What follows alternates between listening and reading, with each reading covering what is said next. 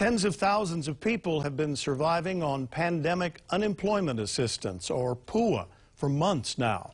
But imagine that lifeline getting yanked away unexpectedly and being told you owe it all back. Gina Mangieri is always investigating and found out why it's happening to many people across Hawaii.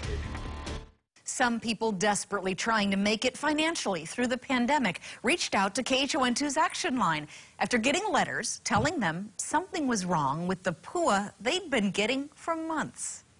When tourism came to a screeching halt due to COVID in early 2020, so did the only source of income for this Oahu resident who owned and operated a legal vacation rental in Waikiki. Unemployment insurance would not cover a self-run operation like hers. Once PUA was mentioned, I literally ran to do that. And immediately I got a response. So I was thinking, wow, thank goodness, you know, I'm so glad I did that. A couple $100s a week, and for a while, the $600 federal plus-up kept her and her young family afloat. It was great. It was perfect. It was like it was meant to be. Or meant not to be, according to the state, which recently rescinded her eligibility. And now her account says you owe more than $15,000. That just made my situation 10 times worse than if they would have just said no. She's far from alone. KHON2 heard from others, including rideshare drivers, being told to get off PUA, pay back tens of thousands of dollars, and refile for regular unemployment. This despite the rideshare operators still waging battle with the state over their classification as an employer. I asked the labor director, what's going on?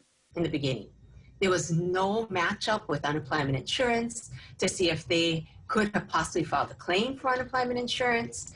And everyone just filed for PUA, and whoever filed, as long as they listed and self-certified, they were paid. And now that they've had more time to review each file, they're telling people, like Gina, for instance, that a rental is passive income, not qualified for a pandemic safety net.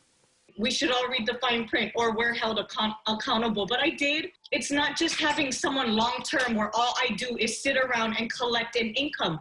I am actually working almost every day or at least weekly. Do these kinds of people then have any sort of defense to say, you know, hey, it's your error, not mine. I relied on this money. Right. So PUA is very, very specific, unlike regular unemployment insurance. And PUA has no waiver provisions for overpayments, none whatsoever. Whereas where regular unemployment insurance, there's a lot of different provisions that allow us to either waive the overpayment depending on fault or no fault. Not your fault, but still your debt. You know, I'll do what I have to do. I have no choice. But I guess, you know, as long as they're willing to work with us, whoever owes them money at this point. You know, we're not actively pursuing collection. Notices have not been mailed out to ask claimants to pay, but they're seeing it on their account. The state says they don't have a grand total yet of PUA disqualified money they expect back. Payments have just stopped for some.